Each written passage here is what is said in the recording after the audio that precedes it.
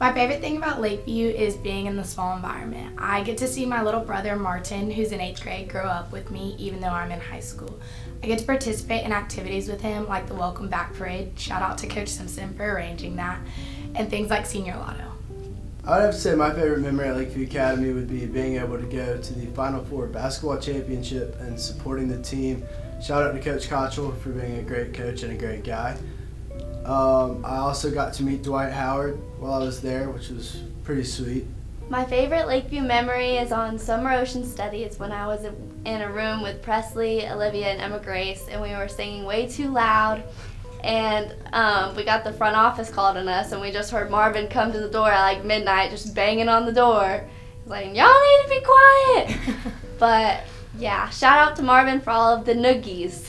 My favorite thing about Lakeview is definitely ceramics class because I get to make things like Oscar the Octopus. My favorite Lakeview memory is playing on the tennis team because I like just how we're all bonded and it's just fun getting to play with your friends every day after school. My favorite Lakeview memory is the senior girls sleepover because all the girls bonded and we made really pretty crowns.